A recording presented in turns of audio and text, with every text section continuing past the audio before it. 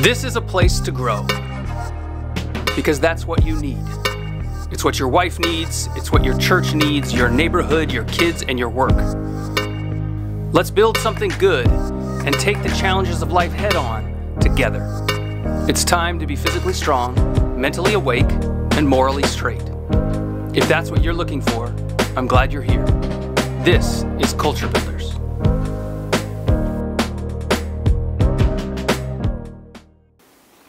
Welcome to the show. My name is Luke Zedwick, and this is Culture Builders, where we try to build something good. Today, I want to start by talking about parenting. And I want to start with a concept that I learned as a teacher, but that I apply at home. And that I think is going to apply to a bunch of areas today, but we're going to start with applying it to parenting.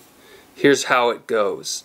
I used to make this hand gesture when I would find myself frustrated with the kids. It goes like this, and it says, the more chaos, the more rules. The less chaos, the less rules. And as a young teacher, I found myself wishing or thinking, I think idealistically, that I would have the same rules in every class. But it became clear pretty quickly that different classes needed different rules based on the personality of the group. And often that personality was highly influenced by 2 or 3 kids who had it in their mind that they wanted to be in control of my class. And so when that chaos would increase, the rules had to increase. They had to change. It had to become more strict. But I always had it in mind and made clear to them, my students, and I do this with my sons now too, that the goal is that they would control themselves, that they would make their own decisions. And so even though I might be increasing the rules, I was going to only do that for a time, and then I would bring it back down, because collaboration is what I'm aiming for. And I was training them to collaborate and also to resist the part of them that gets in the way of true teamwork and collaboration, and that would be the chaotic, self-centered, short-sighted part that we all have. So I want to give you permission, parents, to increase the rules, to do it openly, and to express the frustration that you're feeling to your kids, but also do it with a plan. Not just, that's it, we're going to make rules that you yourself will forget about or forget to enforce or get lazy about in the coming weeks, but set specific boundaries with a plan to move them back out as the kids show themselves to be capable of handling more freedom.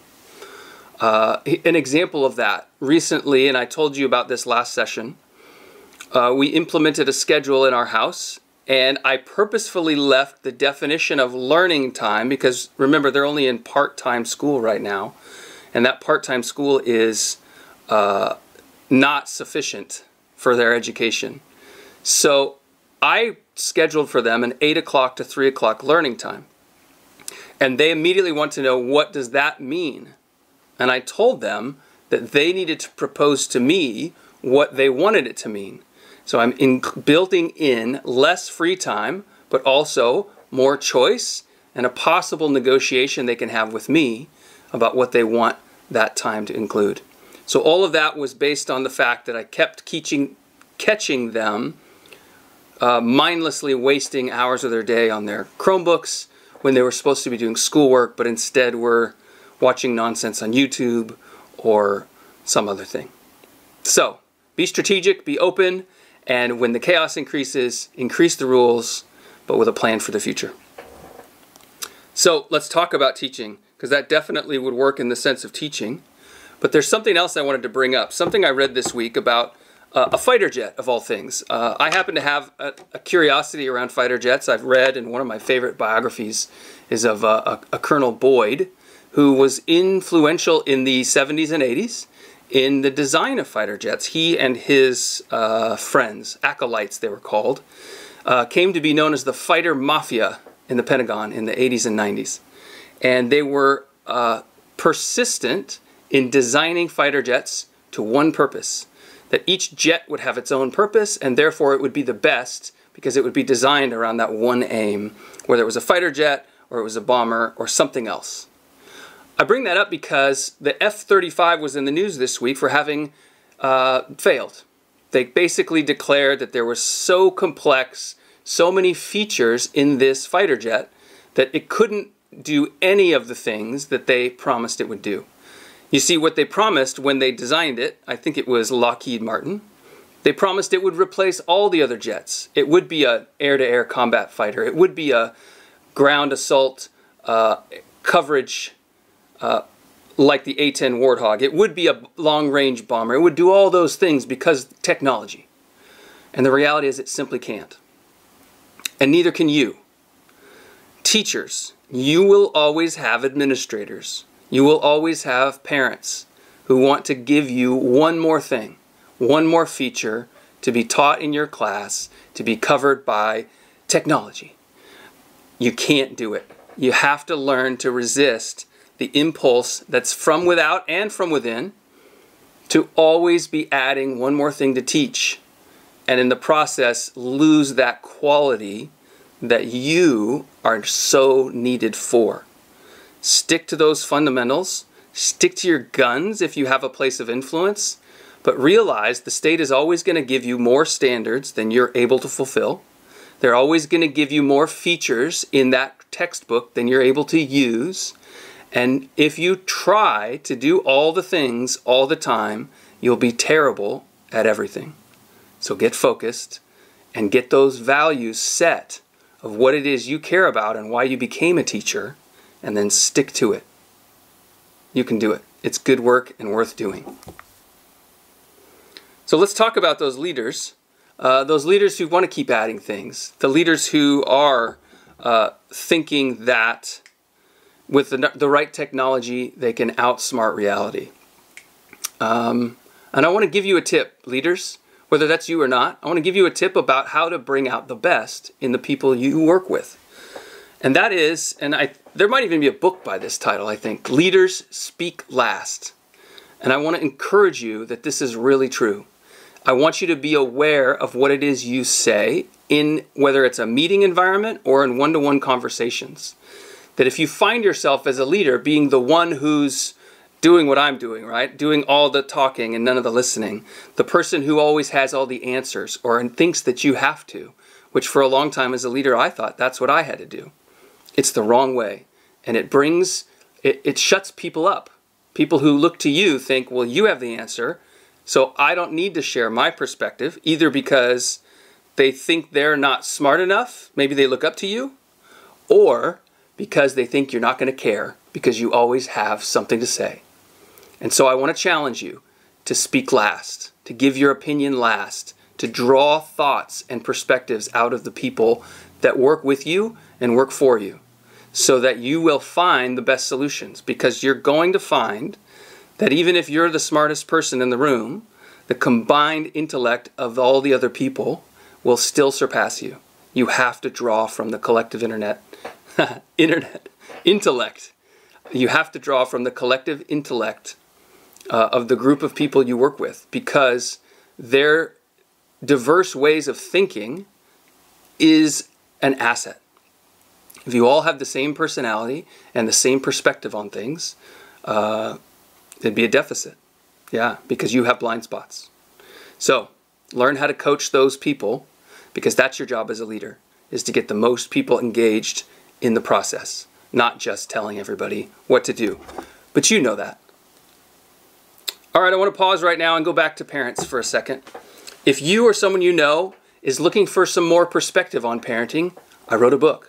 I want to advertise it right now, that I think it's worth your time to get it, to read it. It's called Problem Solvers, an Educator's Insights for Raising Kids on Purpose.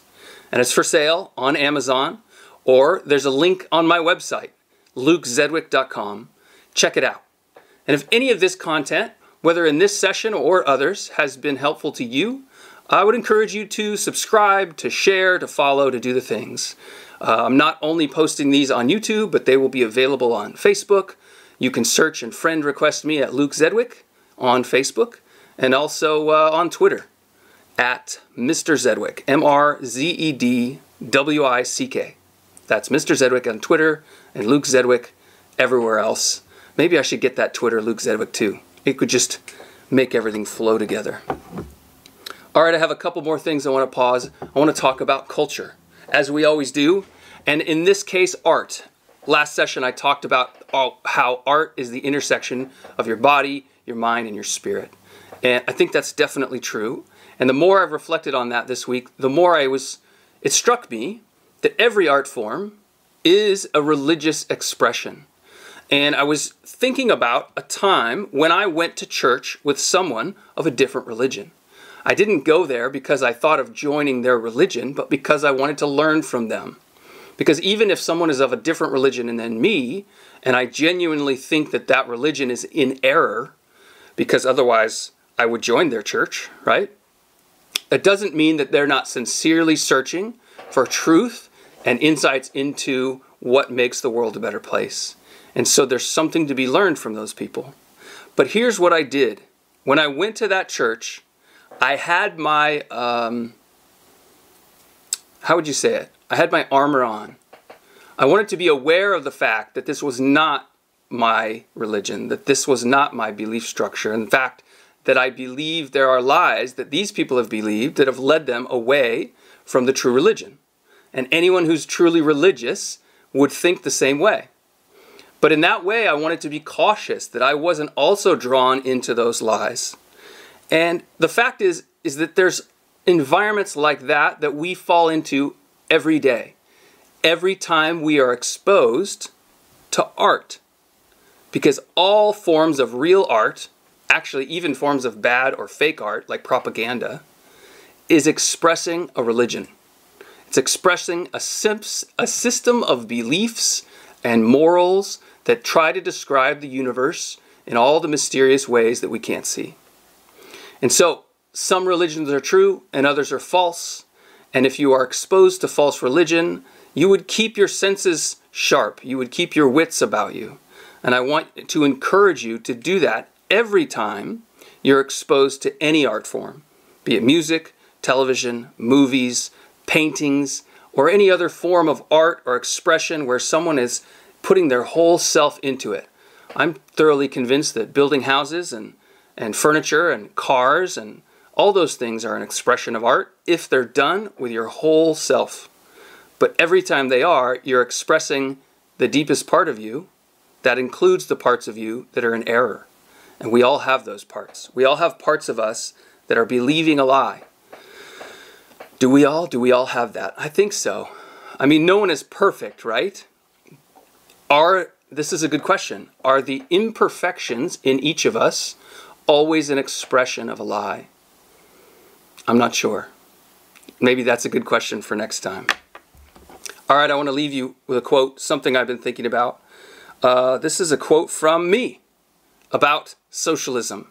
I've been in debates with lots of people lately, including some really close friends, about what socialism is and how it creeps into communism as its end goal, according to those who originated the ideas, about drawing a community together to support those in need. I mean, that's what good communities do.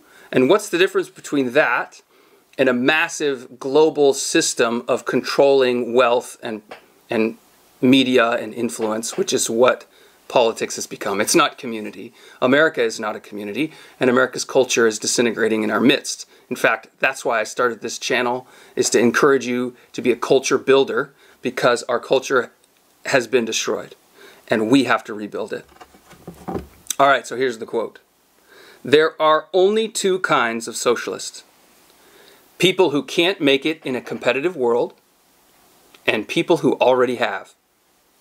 The rich kids and the beta males, united to stop people from winning in life, trying to make the world into an oversized daycare full of staff who don't care, replacing the parents who sold their soul chasing status instead of growth. Don't join the race. Build something good. My name is Luke, and this is Culture Builders. I hope it helps. Take care.